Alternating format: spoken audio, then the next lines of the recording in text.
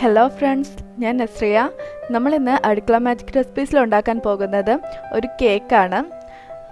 ഇത് റൗണ്ട് ഷേപ്പിലുള്ള കേക്കിനെ ഞാൻ ഹാർട്ട് ഷേപ്പിലാക്കിയിരിക്കുകയാണ്. എൻ്റെ അടുത്ത് ശരിക്കും ഒരു ഹാർട്ട് ഷേപ്പിലുള്ള മോൾഡ് ഉണ്ടായിരുന്നില്ല.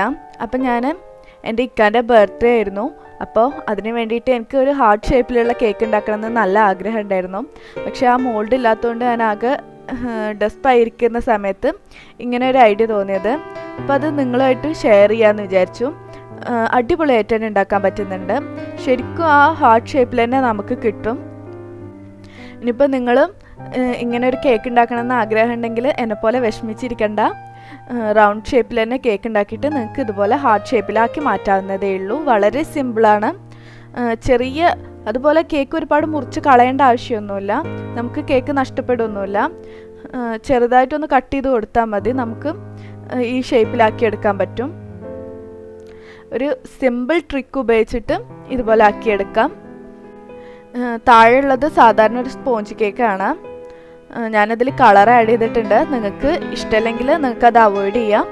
ഞാനൊരു ഭംഗിക്ക് വേണ്ടിയിട്ട് ചെയ്തു എന്നേ ഉള്ളൂ. നിങ്ങൾക്ക് ഏറ്റവും ഇഷ്ടപ്പെട്ടത് നിങ്ങളുടെ പ്രിയപ്പെട്ടവരുടെയൊക്കെ ബർത്ത്ഡേക്കും അതുപോലെ വെഡ്ഡിങ് ആനിവേഴ്സറിക്കൊക്കെ ഉണ്ടാക്കാൻ പറ്റിയ നല്ലൊരു കേക്കാണ്. കാണാനും അടിപൊളിയാണ്. ഞാൻ ഇൻഗ്രീഡിയൻസിൻ്റെ ലിസ്റ്റ് കൂടെ പറയാം. അപ്പം നിങ്ങൾക്ക് ചെയ്തെടുക്കാൻ കുറച്ചുകൂടി സൗകര്യമായിരിക്കും. 1 കപ്പ് മൈദ, 1 teaspoon cocoa powder, 1 teaspoon baking powder, 1/2 teaspoon baking soda, 4 മുട്ട,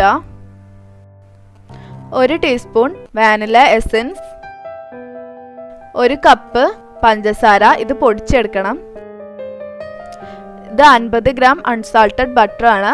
നിങ്ങൾക്ക് ഇതിന് പകരം 1/4 കപ്പ് സൺഫ്ലവർ ഓയിലോ അല്ലെങ്കിൽ മറ്റേതെങ്കിലും വെജിറ്റബിൾ ഓയിലോ ഉപയോഗിക്കാവുന്നതാണ്. വെളിച്ചെണ്ണയും ഒലീവ് ഓയിലും മാത്രം ഈ കേക്ക് ഉണ്ടാക്കാൻ വേണ്ടിയിട്ട് ഉപയോഗിക്കാൻ പാടില്ല. 1/2 കപ്പ് വിപ്പിംഗ് ക്രീം, 1/4 കപ്പ് പൊടിച്ച പഞ്ചസാര, ഷുഗർ സിറപ്പ് തയ്യാറാക്കാൻ വേണ്ടിയിട്ട് 1/2 കപ്പ് വെള്ളം, 3 ടേബിൾ സ്പൂൺ പൊടിച്ച പഞ്ചസാരയും കൂടെ വേണം. നമുക്ക് ആദ്യം ഡ്രൈ ഇൻഗ്രീഡിയൻസ് ഒക്കെ ഒന്ന് അരിച്ചെടുക്കാം. ഞാനിവിടെ 1 കപ്പ് മൈദ എടുത്തിട്ടുണ്ട്. 250 ml 1 കപ്പ് മൈദ. ഇതിലേക്ക് 1 ടീസ്പൂൺ കൊക്കോ പൗഡർ ആഡ് ചെയ്ത് കൊടുക്കുന്നുണ്ട്. 1 ടീസ്പൂൺ മതി, കൂടുതലൊന്നും വേണ്ട. അപ്പോൾ നമ്മുടെ കേക്കിൻ്റെ കളറ് ഒരുപാട് അങ്ങ് മാറിപ്പോവും. ഇതിലേക്ക് 1/2 ടീസ്പൂൺ ബേക്കിംഗ് സോഡയും 1 ടീസ്പൂൺ ബേക്കിംഗ് പൗഡറും കൂടെ ഇട്ട് കൊടുക്കാം. ഇനി ഇത് നമുക്ക് നന്നായിട്ടൊന്ന് അരിച്ചെടുക്കണം. ഞാൻ എപ്പോഴും പറയുന്നതാണ്, നമ്മൾ ഈ അരിച്ചെടുക്കുന്ന സ്റ്റെപ്പ് ഒരിക്കലും സ്കിപ്പ് ചെയ്യരുത്. തീർച്ചയായിട്ടും അരിച്ചെടുക്കുക. നിങ്ങൾക്ക് പറ്റുമെങ്കിൽ ഇത് 2 or 3 പ്രാവശ്യം അരിച്ചെടുക്കുക. ഏറ്റവും നല്ലതാണ്. ഞാനിപ്പോൾ ഇവിടെ 1 പ്രാവശ്യം അരിച്ചെടുക്കുന്നുള്ളൂ. ഈ കൊക്കോ പൗഡറിലും മറ്റേ ബേക്കിംഗ് പൗഡർ, ബേക്കിംഗ് സോഡ, അതേപോലെ മൈദയിലൊക്കെ വല്ല കട്ടയൊക്കെ ഉണ്ടെങ്കിൽ അതൊക്കെ പോയി കിട്ടുകയും ചെയ്യും. അതുപോലെ ഇതെല്ലാം കൂടെ നന്നായിട്ടൊന്ന് മിക്സായി കിട്ടും. അപ്പോൾ ഇത് പൂർണ്ണമായിട്ടും മിക്സായിട്ട് ഉണ്ടാവില്ല. അപ്പോൾ നമ്മളൊരു സ്പൂൺ വെച്ചിട്ട് ഒന്നുകൂടി നന്നായിട്ട് മിക്സ് ചെയ്യാം. വേണമെങ്കിൽ അരിപ്പ വെച്ചിട്ട് ഒന്നുകൂടി അരിച്ചെടുത്താലും കുഴപ്പമില്ല, നല്ലതാണ്. അപ്പോൾ നിങ്ങൾക്ക് സൗകര്യം പോലെ എന്താ വെച്ചാൽ ചെയ്യാം. എന്തായാലും നന്നായി മിക്സ് ആവണം, എന്നാലേ കേക്ക് എല്ലാ ഭാഗവും ഒരുപോലെ പൊന്തി വരുള്ളൂ. ഡ്രൈ ആയിട്ടുള്ള ഒരു ബൗളിലേക്ക് റൂം ടെമ്പറേച്ചറിലുള്ള മുട്ട 4 എണ്ണം പൊട്ടിച്ചൊഴിച്ചിട്ടുണ്ട്. ഇത് നമ്മൾ ഫ്രിഡ്ജിലാണെങ്കിൽ ഒരു 3-4 മണിക്കൂർ മുമ്പേ ഫ്രിഡ്ജിൽ നിന്ന് പുറത്തെടുത്ത് വെക്കണം മുട്ടയൊക്കെ. ഇനി ഇതിലേക്ക് അല്പം ഉപ്പും 1 ടീസ്പൂൺ വാനില എസൻസും കൂടെ ഒഴിച്ചു കൊടുത്തിട്ടുണ്ട്. നമ്മൾ ഈ മുട്ട ബീറ്റ് ചെയ്യുന്ന സമയത്ത് ഉപ്പിടുകയാണെങ്കിൽ നമുക്ക് പെട്ടെന്ന് തന്നെ ബീറ്റായി കിട്ടും. നിങ്ങളുടെ അടുത്ത് ഇങ്ങനെ ഒരു ഇലക്ട്രിക് ബീറ്റർ ഉണ്ടെങ്കിൽ തീർച്ചയായും അതിനെ കൊണ്ട് തന്നെ ബീറ്റ് ചെയ്യുക. അപ്പോൾ നന്നായി പൊങ്ങി വരും. ഇനി അതല്ല നിങ്ങളുടെ അടുത്ത് ഹാൻഡ് വിസ്കോ അതും ഇല്ലെങ്കിൽ നിങ്ങളൊരു ഫോർക്ക് ഉപയോഗിച്ചിട്ടോ എങ്ങനെയെങ്കിലും ഇത് നന്നായി മിക്സ് ചെയ്യാം. നിങ്ങളുടെ അടുത്ത് ഇങ്ങനെ ഒരു ഇലക്ട്രിക് ബീറ്റർ ഉണ്ടെങ്കിൽ പെട്ടെന്ന് തന്നെ ബീറ്റായി കിട്ടുകയും ചെയ്യും. അധികം കഷ്ടപ്പാടൊന്നുമില്ല. ഹാൻഡ് വിസ്കൊക്കെ ആണെങ്കിൽ നമ്മൾ ഒരുപാട് സമയം ബീറ്റ് ചെയ്തുകൊണ്ടിരിക്കേണ്ടി വരും. എന്നാലും നന്നായി പെർഫെക്റ്റ് ആയിട്ട് കിട്ടുകയെല്ലാം ചെയ്യും. ഇതിപ്പോൾ നന്നായി പൊങ്ങി വന്നിട്ടുണ്ട്. നല്ല സോഫ്റ്റായിട്ട് നല്ല ഫ്ലഫി ആയിട്ട് വന്നിട്ടുണ്ട്. ഈ ഒരു അവസ്ഥയിൽ എത്തിക്കഴിഞ്ഞാൽ നമുക്കിതിലേക്ക് പൊടിച്ചു വെച്ച പഞ്ചസാര ചേർത്ത് കൊടുക്കണം. ഞാനിവിടെ 1 കപ്പ് പഞ്ചസാര പൊടിച്ചതാണ് ചേർത്ത് കൊടുക്കുന്നത്. അത് എല്ലാം കൂടെ ഒരുമിച്ച് ചേർത്ത് കൊടുക്കരുത്. കുറേശ്ശെ ആയിട്ട് ചേർത്ത് കൊടുക്കാം. ഇത് ഞാൻ മിക്സിയിൽ 1 കപ്പ് പഞ്ചസാര പൊടിച്ച് വെച്ചിട്ടുണ്ട്. അതിനി കുറേശ്ശെ ആയിട്ട് ചേർത്ത് കൊടുക്കുകയാണ്.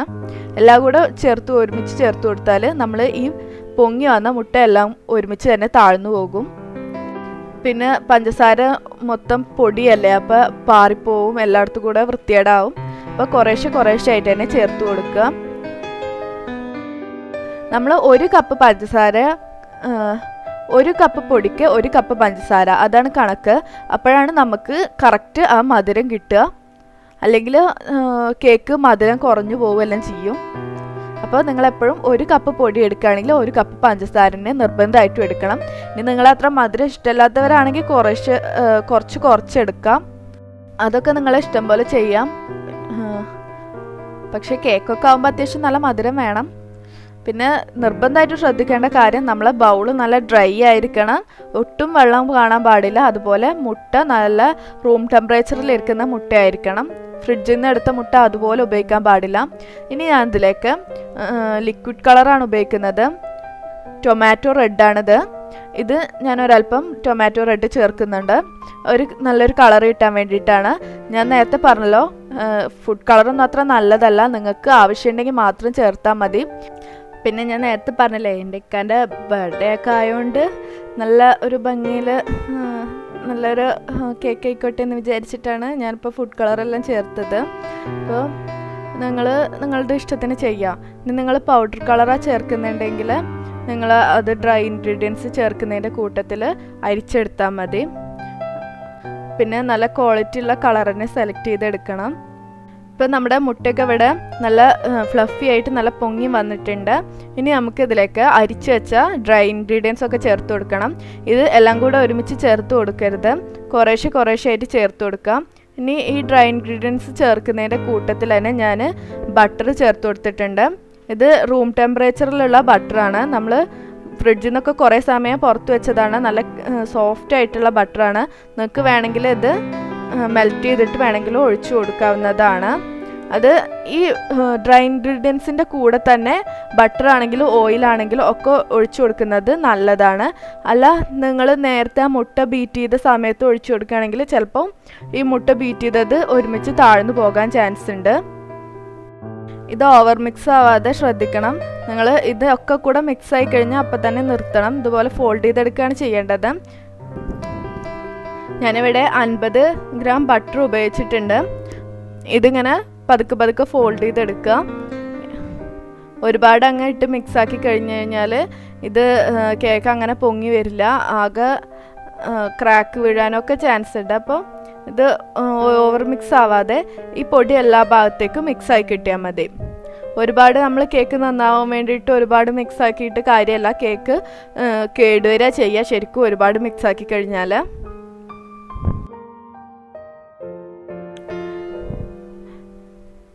ഇതെല്ലാം കൂടെ മിക്സായി കിട്ടിയിട്ടുണ്ട്.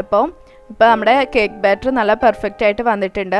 ഇനി ഇത് നമുക്ക് ഒരു കേക്ക് മോഡിലേക്ക് ഒഴിച്ചു കൊടുക്കാം. ഇതിന് പകരം നിങ്ങൾക്ക് സോസ് പാനിലോ അല്ലെങ്കിൽ കുക്കറിൽ ഡയറക്റ്റ് ഒഴിച്ചിട്ടോ ബേക്ക് ചെയ്യാവുന്നതാണ്.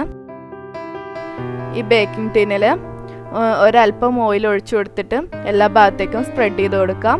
ഇനി ഇതിലേക്ക് ഒരു അല്പം മൈദപ്പൊടി കൂടി ഇട്ട് കൊടുത്തിട്ട് എല്ലാ ഭാഗത്തേക്കും തട്ടിക്കൊടുത്തിട്ട് ഓവറായി വരുന്നത് നമുക്ക് പുറത്ത് കളയാം. എല്ലാ ഭാഗത്തേക്കും കുറച്ച് പൊടി നിൽക്കണമെന്നേ ഉള്ളൂ.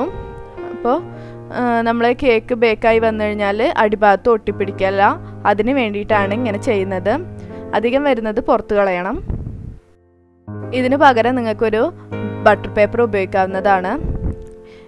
ഇനി ഇതിലേക്ക് നമ്മുടെ കേക്ക് ബാറ്റർ മുഴുവനായിട്ട് ഒഴിച്ചു കൊടുക്കുക. നമ്മൾ ബീറ്റ് ചെയ്ത ആ ബോളിലുള്ളതൊക്കെ ഒരു സ്പാച്ചിൽ വെച്ചിട്ടോ അല്ലെങ്കിൽ തവി വെച്ചിട്ടോ മുഴുവനായിട്ട് ഒഴിച്ചു കൊടുക്കുക. ഇനി ഇതൊന്നിങ്ങനെ ടാപ്പ് ചെയ്ത് കൊടുക്കണം. ടാപ്പ് ചെയ്ത് കഴിഞ്ഞാൽ ഉള്ളിലുള്ള എയർ ബബിൾസ് എല്ലാം പോകും, അല്ലെങ്കിൽ ബേക്കായി വന്നു കഴിയുമ്പോൾ ഉള്ളിലെല്ലാം നിറയെ ഓട്ടകൾ പോലെ ഉണ്ടാവും. ഇനി ഇത് നല്ല ചൂടായിരിക്കുന്ന കുക്കറിലേക്ക് ഒരു ഇതുപോലെയുള്ള ചെറിയ ബൗളോ അല്ലെങ്കിൽ ഒരു സ്റ്റാൻഡോ വെച്ച് കൊടുത്തിട്ട് അതിൻ്റെ മുകളിൽ വെച്ച് കൊടുക്കുക. നിങ്ങൾ ബൗളോ വെച്ച് കൊടുക്കുന്നതെങ്കിൽ അത് നന്നായി വെള്ളമെല്ലാം തുടച്ച് നല്ല ക്ലീനായിട്ട് വെച്ച് കൊടുക്കുക. അങ്ങനെ ആകുമ്പോൾ അത് ബേക്കായി വരുമ്പോൾ അത് കരി പിടിച്ചിട്ടോ അല്ലെങ്കിൽ വൃത്തികേടായിട്ടൊന്നും ഉണ്ടാവില്ല, നല്ല ക്ലീനായിട്ട് തന്നെ ഉണ്ടാവും. പിന്നെ നമ്മുടെ ഈ കുക്കറിൻ്റെ ഉള്ളിലുള്ള ടയർ നമ്മൾ എടുത്ത് കളയണ്ട, അത് അങ്ങനെ തന്നെ വെക്കണം. പക്ഷേ ഇതിൻ്റെ മുകളിലുള്ള വെയിറ്റ് ഇല്ലേ, അത് നമ്മൾ റിമൂവ് ചെയ്യാണ്. അത് നമുക്കിപ്പോൾ തൽക്കാലം എടുത്ത് വെക്കണം. ഒരു 45-50 മിനിറ്റിൻ്റെ ഉള്ളിൽ നമ്മുടെ ഈ കേക്ക് ബേക്കായി കിട്ടും. ഈ ഫ്ലെയിമിൻ്റെ ചൂടിനനുസരിച്ചിട്ട് നമുക്ക് ഈ ടൈമിൽ ചെറിയ വ്യത്യാസം ഉണ്ടാവും. അപ്പോൾ നിങ്ങൾ നോക്കിയിട്ട് അഡ്ജസ്റ്റ് ചെയ്യാം. ഒരു ഫോർക്ക് വെച്ചിട്ടോ അല്ലെങ്കിൽ ഒരു കത്തി വെച്ചിട്ടോ നടുവിൽ കുത്തി നോക്കിയാൽ അതിൽ മാവ് ഒട്ടിപ്പിടിക്കുന്നുണ്ടെങ്കിൽ അത് നന്നായി ബേക്കായി വന്നിട്ടുണ്ടാവില്ല. അത് നന്നായി ക്ലീൻ ആയിട്ടാണ് വരുന്നെങ്കിൽ കേക്ക് നന്നായി ബേക്കായിട്ടുണ്ടാവും. ഒരു 40 മിനിറ്റ് കഴിഞ്ഞതിന് ശേഷം മാത്രം ഇങ്ങനെ നോക്കിയാൽ മതി. അല്ലെങ്കിൽ ഇടയ്ക്കിടയ്ക്ക് ഇതിങ്ങനെ തുറന്നു നോക്കിക്കഴിഞ്ഞാൽ കേക്കിൻ്റെ നടുഭാഗം കുഴിഞ്ഞു പോകും, പെർഫെക്റ്റ് ആയിട്ട് കിട്ടില്ല. പിന്നെ ഇത് വളരെ ലോ ഫ്ലെയിമിൽ വെച്ചിട്ട് വേണം ബേക്ക് ചെയ്തെടുക്കാൻ. ഹൈ ഫ്ലെയിമിലൊന്നും വെക്കരുത്, ലോ ഫ്ലെയിമിൽ വെച്ചിട്ട് തന്നെ ബേക്ക് ചെയ്തെടുക്കണം. ഇനി നമുക്ക് വിപ്പിംഗ് ക്രീം വിപ്പ് ചെയ്തെടുക്കണം. അതിന് ഒരു വലിയ ബൗളിൽ ഞാൻ ഐസ് വാട്ടറും ഐസ് ക്യൂബും ഇട്ട് കൊടുത്തിട്ടുണ്ട്. അപ്പോൾ നമുക്ക് നന്നായി പെർഫെക്റ്റ് ആയിട്ട് പെട്ടെന്ന് വിപ്പായി കിട്ടും. അതിന് വേണ്ടിയിട്ടാണ് ഇങ്ങനെ ചെയ്യുന്നത്. ഇനി ഇതിലേക്ക് 1.5 കപ്പ് വിപ്പിംഗ് ക്രീം ഒഴിച്ചു കൊടുക്കണം. നിങ്ങൾ വിപ്പിംഗ് ക്രീം ഈ വിപ്പ് ചെയ്തെടുക്കുന്നതിൻ്റെ ഒരു 3-4 മണിക്കൂർ മുമ്പ് തന്നെ ഫ്രീസറിൽ നിന്ന് എടുത്തിട്ട് ഫ്രിഡ്ജിൽ എടുത്ത് വെക്കണം. ഇത് നല്ല കട്ടയോട് കൂടെ നമ്മൾ വിപ്പ് ചെയ്ത് കഴിഞ്ഞാൽ പെട്ടെന്ന് വിപ്പായി കിട്ടുമെങ്കിലും നമ്മളിത് കേക്ക് ഡെക്കറേറ്റ് ചെയ്യുന്ന സമയത്ത് പെട്ടെന്ന് മെൽറ്റായി പോവും. അതുകൊണ്ട് നമ്മൾ ഇത് നല്ല തണുപ്പ് വേണം. ഫ്രീസറിൽ നിന്ന് എടുത്താൽ കട്ട പോലെ ഉപയോഗിക്കാൻ പാടില്ല. അതിന് വേണ്ടിയിട്ടാണ് ഇങ്ങനെ പറയുന്നത്. ഇനി ഇത് നന്നായി ബീറ്റ് ചെയ്ത് എടുക്കണം. ഞാനിവിടെ റിച്ചിൻ്റെ വിപ്പിംഗ് ക്രീമാണ് ഉപയോഗിച്ചിരിക്കുന്നത്.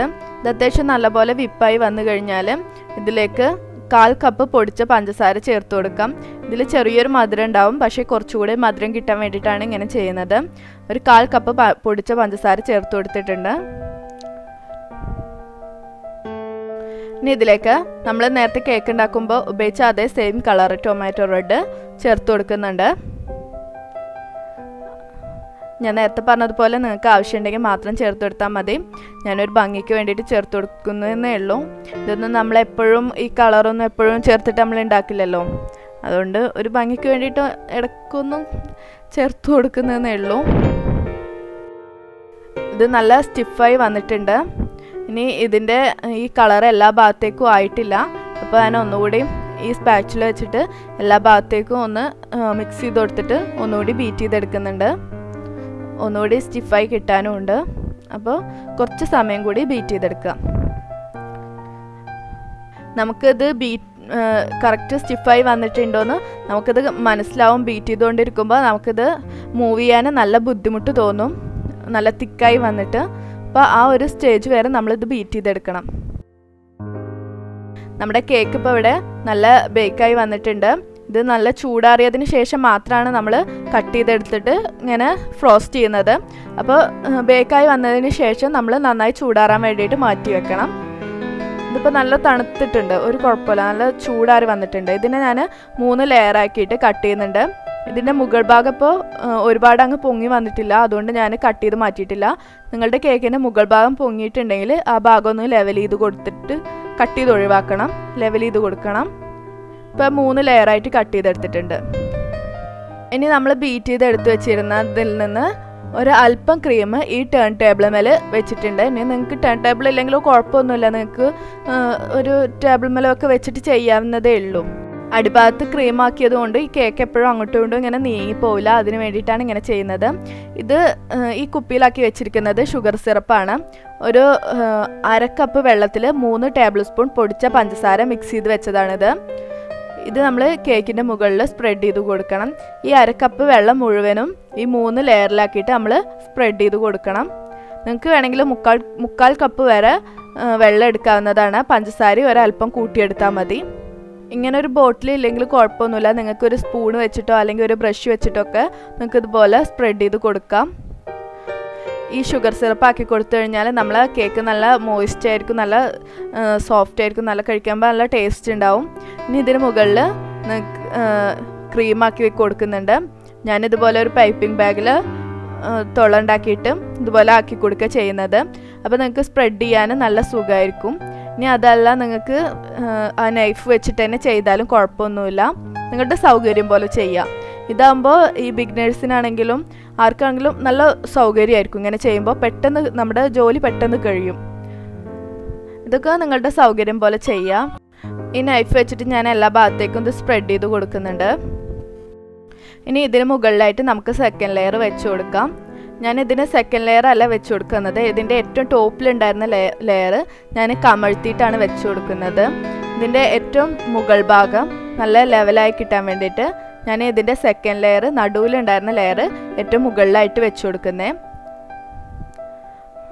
അപ്പോൾ ഇതിന് മുകളിലും ഷുഗർ സിറപ്പ് ആക്കിയിട്ട് ക്രീം സ്പ്രെഡ് ചെയ്ത് കൊടുക്കണം. ഞാൻ ഷുഗർ സിറപ്പ് ആക്കുന്ന ഭാഗം കാണിക്കാൻ വിട്ടുപോയി. അപ്പോൾ നിങ്ങൾ ഷുഗർ സിറപ്പ് ആക്കിയിട്ട് ഇതുപോലെ ക്രീം സ്പ്രെഡ് ചെയ്ത് കൊടുക്കുക. ഇനി നമ്മൾ ഇതിൻ്റെ നടുഭാഗത്തുണ്ടായിരുന്ന ലെയർ ഇതിൻ്റെ ഏറ്റവും മുകൾ ഭാഗത്തേക്കായിട്ട് വെച്ച് കൊടുക്കുന്നുണ്ട്. അപ്പോൾ ഇനി മുകൾ ഭാഗം നല്ല ലെവലിൽ നല്ല കറക്റ്റ് വരും. ഇപ്പം നമ്മുടെ ഫൈനൽ ലെയറും കൂടെ വെച്ച് കൊടുത്തിട്ടുണ്ട്. ഇനി ഇതിന് മുകളിൽ ഷുഗർ സിറപ്പ് ആക്കി കൊടുക്കണം. ഇത് ഒരേ ലെവലിലാണോ എന്ന് ഇങ്ങനെ ചെക്ക് ചെയ്ത് നോക്കുക. അങ്ങോട്ടും ഇങ്ങോട്ടൊക്കെ ചില തെന്നി മാറിയിട്ടുണ്ടെങ്കിൽ അതൊന്ന് കറക്റ്റ് ആക്കാൻ വേണ്ടിയിട്ട്. അപ്പോൾ ഷുഗർ സിറപ്പ് നല്ലപോലെ ആക്കി കൊടുക്കുക. അപ്പോഴാണ് കേക്ക് കഴിക്കുമ്പോൾ നല്ല ടേസ്റ്റ് ഉണ്ടാവുക. ഇനി മുകളിലൂടെ അല്പം ക്രീമാക്കി കൊടുക്കണം. ഇനി നമ്മൾ ഇതിൻ്റെ മുകൾ ഭാഗത്തൂടെ ഒരുപാട് ക്രീമൊന്നും ആക്കി കൊടുക്കണ്ട, ഒരു ക്രം കോട്ടിങ് പോലെ ആക്കി കൊടുത്താൽ മതി. നമ്മൾ ഇതിൻ്റെ മുകൾ ഭാഗത്ത് ഇനി ഫുള്ള് പൂക്കൾ വരഞ്ഞിട്ട് കവർ ചെയ്യുക ചെയ്യുന്നത്. ഈ പൂക്കൾ വരയുന്ന സമയത്ത് ഈ കേക്കിൻ്റെ പൊടി കാരണം ആ പൂക്കൾ ചിലപ്പോൾ അവിടെ കറക്റ്റ് നിൽക്കില്ല. അപ്പോൾ അതിന് വേണ്ടിയിട്ടാണ് ചെറിയൊരു തിക്നെസ് കുറഞ്ഞൊരു ലെയറായിട്ട് എല്ലാ ഭാഗവും ക്രീം വെച്ചിട്ട് കവർ ചെയ്യുന്നത്. ഈ സൈഡ് ഭാഗമൊക്കെ ക്രീം വെച്ചിട്ടൊന്ന് ലെവൽ ചെയ്ത് കൊടുക്കുന്നുണ്ട്. ഒരുപാടൊന്നുമില്ല, ചെറുതായിട്ട് ആ ഭാഗത്ത് സൈഡിലൊന്നും ആയത് ഒന്ന് ലെവൽ ചെയ്ത് കൊടുക്കുന്നതെന്നുള്ളൂ. ഞാൻ എക്സ്ട്രാ ക്രീമൊന്നും പാക്കുന്നില്ല. ഇനി നമ്മളിത് ഹാർട്ട് ഷേപ്പിലാക്കിയതിന് ശേഷമാണ് ആ സൈഡ് ഭാഗത്തൊക്കെ ശരിക്കും ക്രീം ആക്കുന്നത്. ഇനി കേക്കിൻ്റെ അടിഭാഗത്ത് വി ഷേപ്പിൽ ജസ്റ്റ് ഒന്നിങ്ങനെ വരഞ്ഞു വെക്കുക, അതിനുശേഷം കട്ട് ചെയ്യുക. അപ്പോൾ നമ്മൾ ഇത് ഒരേ ലെവലിലാണോ നോക്കാൻ വേണ്ടിയിട്ടാണ് ഞാൻ മൂന്നാമത്തെ വര വരഞ്ഞത്, അത് കട്ട് ചെയ്യാൻ വേണ്ടിയിട്ടല്ല. അപ്പോൾ ഇത് ഒന്ന് വരഞ്ഞതിന് ശേഷം നമ്മൾ കട്ട് ചെയ്യുക. അപ്പോൾ നമുക്ക് ഇത് ഒരു ഐഡിയ കിട്ടും, അല്ലെങ്കിൽ ഇത് രണ്ടും വേറെ വേറെ സൈസായി പോവും. ഇതുപോലെ നോക്കിയിട്ട് വി ഷേപ്പിലാക്കിയിട്ട് കട്ട് ചെയ്യാം. ഇനി നമുക്ക് കട്ട് ചെയ്ത 2 പീസും വേറൊരു പാത്രത്തിലേക്ക് ജസ്റ്റ് ഒന്ന് മാറ്റി വെക്കുക. എന്നിട്ട് ഈ കേക്കിന് കുറച്ച് താഴ്ഭാഗത്തേക്ക് നീക്കി വെക്കണം. ഈ 2 പീസ് ഞാനിപ്പോൾ വേറൊരു പ്ലേറ്റിലേക്ക് മാറ്റി വെച്ചിട്ടുണ്ട്. ഇനി ഈ കേക്കിനെ ഒരല്പം താഴ്ഭാഗത്തേക്ക് നീക്കി വെച്ചിട്ട് ഇതിൻ്റെ മുകൾ ഭാഗത്തെ റൗണ്ട് ഷേപ്പിലുള്ള ഭാഗമല്ലേ, ആ ഭാഗത്തേക്ക് നല്ല തിക്കായിട്ട് തന്നെ ക്രീം അപ്ലൈ ചെയ്ത് കൊടുക്കണം. ഈ ഭാഗത്താണ് നമ്മൾ ഇനി ഈ കട്ട് ചെയ്ത് വെച്ച പീസ് വെച്ച് കൊടുക്കുന്നത്. അപ്പോൾ ആ ഭാഗത്തേക്ക് നല്ല തിക്കായിട്ട് ക്രീം വെച്ച് കൊടുത്താലേ അവിടെ ആ പീസ് നിൽക്കുള്ളൂ, കറക്റ്റ് നിൽക്കുള്ളൂ. 2 പീസും ഇതുപോലെ ആ റൗണ്ട് ഷേപ്പിലുള്ള ഭാഗത്തേക്ക് അഡ്ജസ്റ്റ് ചെയ്ത് വെക്കുക. എന്നിട്ട് നല്ല പ്രസ് ചെയ്തിട്ട് അവിടെ ഒട്ടിച്ച് വെക്കുക. അപ്പോൾ ഇത് നല്ലൊരു ഹാർട്ട് ഷേപ്പിലാക്കി കിട്ടും. നിങ്ങൾക്ക് ഇതിൻ്റെ മുകൾ ഭാഗത്ത് ഇത് വെച്ചതിന് ശേഷം ഇതിൻ്റെ മുകൾ ഭാഗത്ത് ക്രീം അപ്ലൈ ചെയ്യുന്നതായിരിക്കും നല്ലത്. അപ്പോൾ ഇതുകൂടെ വെക്കുമ്പോൾ നമ്മുടെ കൈമക്കൂടെയൊക്കെ ക്രീം ആവുന്നത് ഒന്ന് ഒഴിവാക്കി കിട്ടും.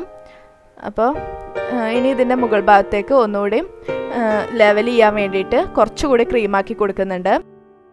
നമ്മളിപ്പോൾ കട്ട് ചെയ്ത് വെച്ച പീസൊക്കെ നല്ല കറക്റ്റ് നിൽക്കാൻ വേണ്ടിയിട്ടാണ് മുകൾ ഭാഗത്തേക്ക് ഒന്നുകൂടി ക്രീമാക്കി കൊടുക്കുന്നത്. ഇപ്പോൾ ഇത് ഒരേ ലെവലിലായി, കാണാൻ നല്ല ഹാർട്ട് ഷേപ്പിൽ തന്നെ ഉണ്ടാവും. ഇത് റൗണ്ട് ഷേപ്പിലുള്ള കേക്കിനെ ഹാർട്ട് ഷേപ്പിലാക്കിയതാണെന്ന് മനസ്സിലാവാത്ത രീതിയിൽ നമുക്ക് മാറ്റിയെടുക്കാം.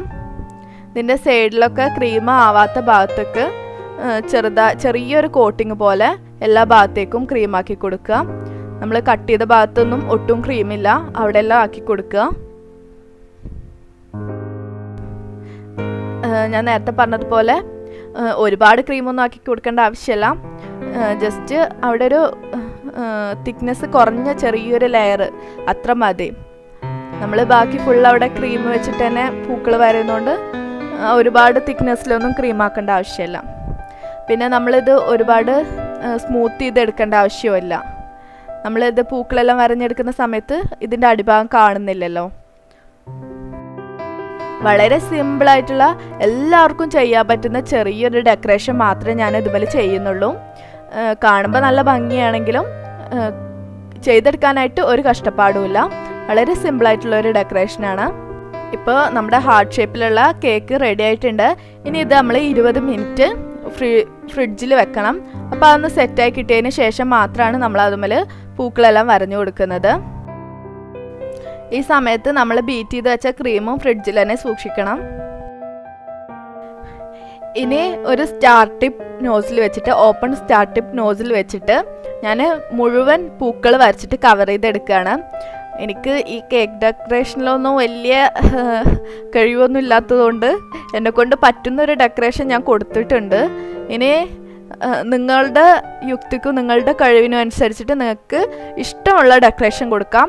ഇതിൽ എന്ത് മാറ്റം വേണമെങ്കിലും കൊടുക്കാം. അപ്പോൾ പക്ഷേ ഈ പൂക്കൾ മുഴുവനായിട്ട് കവർ ചെയ്ത് വന്നപ്പോൾ കാണാൻ നല്ല ഭംഗിയുണ്ടായിരുന്നു, അടിപൊളിയായിട്ടുണ്ടായിരുന്നു. അപ്പോൾ നിങ്ങളുടെ കഴിവിനനുസരിച്ചിട്ട് നിങ്ങൾക്ക് മാറ്റം ഡെക്കറേഷന് വേണമെങ്കിൽ ചെയ്യാം. അല്ല ഇതുപോലെ ഈ സ്റ്റാർ ടിപ്പ് നോസിൽ വെച്ചിട്ട് വേണമെങ്കിൽ ഇതുപോലെ ഫുള്ള് പൂക്കൾ വരഞ്ഞിട്ട് കവർ ചെയ്തെടുത്താലും മതി.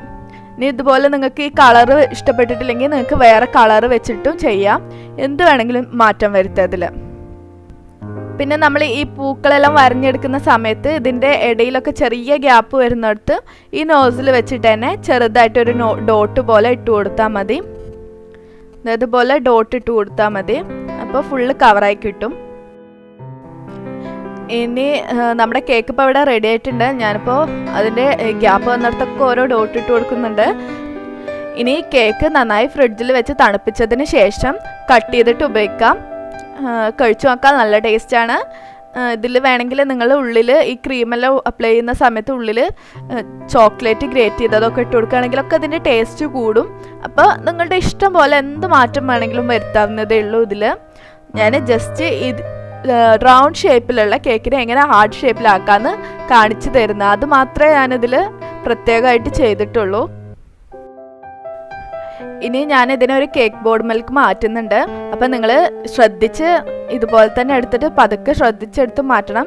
കാരണം അറിയാലോ നമ്മൾ ഇതിൻ്റെ ഉള്ളിൽ കട്ട് ചെയ്ത് വെച്ചതാണ്. അപ്പോൾ അത് അടർന്നു പോരാതെ നല്ല ശ്രദ്ധിച്ചെടുത്ത് മാറ്റണം. ഇതിപ്പോൾ നല്ല പെർഫെക്റ്റ് ആയിട്ട് തന്നെ മാറ്റാൻ കഴിഞ്ഞിട്ടുണ്ട്. അപ്പോൾ ശ്രദ്ധിച്ചെടുത്ത് മാറ്റുക. കട്ട് ചെയ്തത് മുറിഞ്ഞു പോവരുത്. നമ്മൾ നന്നായി ക്രീമൊക്കെ അപ്ലൈ ചെയ്തിട്ടാണ് അതവിടെ വെച്ചത്. അതുകൊണ്ട് നല്ല പെർഫെക്റ്റ് ആയിട്ട് നിൽക്കുന്നുണ്ട്. ഇനി നിങ്ങൾക്ക് വല്ല വിശേഷ ദിവസങ്ങളിലൊക്കെ ഇതുപോലെ ഉണ്ടാക്കാം. അതുപോലെ ബർത്ത്ഡേക്ക് വെഡിങ് ആനിവേഴ്സറിക്ക് എന്ത് വേണമെങ്കിലും നിങ്ങൾക്ക് ഇതുപോലെ ഉണ്ടാക്കാം. നല്ല ഭംഗിയുണ്ട് കാണാൻ. ഹാർട്ട് ഷേപ്പിൽ കാണുമ്പോൾ തന്നെ റൗണ്ട് ഷേപ്പിലുള്ള കേക്ക് പോലെയല്ല, ഹാർട്ട് ഷേപ്പിലുള്ള കേക്ക് കാണാൻ തന്നെ ഒരു പ്രത്യേക ഭംഗിയാണ്. നിങ്ങൾക്ക് വേണമെങ്കിൽ നിങ്ങളുടെ ഫ്രണ്ട്സിനും അതേപോലെ റിലേറ്റീവ്സിനും ഒക്കെ വേണമെങ്കിൽ ഇതുപോലെ ഉണ്ടാക്കിയിട്ട് ഗിഫ്റ്റ് കൊടുക്കാം. നമ്മൾ വീട്ടിലുണ്ടാക്കിയതാണെന്ന് ഒക്കെ പറഞ്ഞ് കൊടുക്കുമ്പോൾ ഒരു പ്രത്യേക താല്പര്യമായിരിക്കുമല്ലോ എല്ലാവർക്കും. അപ്പോൾ അങ്ങനെയൊക്കെ ചെയ്യാം. അപ്പോൾ നിങ്ങൾക്ക് എൻ്റെ വീഡിയോ ഇഷ്ടമായിട്ടുണ്ടെങ്കിൽ ലൈക്ക് ചെയ്യുക. അതുപോലെ നിങ്ങളുടെ ഫ്രണ്ട്സിനും ഫാമിലിക്കൊക്കെ ഷെയർ ചെയ്യുക. നിങ്ങൾ ഇതുവരെ എൻ്റെ ചാനൽ സബ്സ്ക്രൈബ് ചെയ്തിട്ടില്ലെങ്കിൽ സബ്സ്ക്രൈബ് ചെയ്യുക. ആ സബ്സ്ക്രൈബ് ബട്ടൻ്റെ തൊട്ടപ്പുറത്തുള്ള ബെൽ ബട്ടൺ കൂടെ പ്രസ് ചെയ്യുകയാണെങ്കിൽ നിങ്ങൾക്ക് തുടർന്ന് എൻ്റെ വീഡിയോസൊക്കെ കാണാം. ഞാൻ പുതിയ വീഡിയോസ് ഇടുമ്പോൾ നിങ്ങൾക്ക് നോട്ടിഫിക്കേഷൻ കിട്ടും. നമുക്ക് മറ്റൊരു റെസിപ്പി വീണ്ടും കാണാം. ബൈ.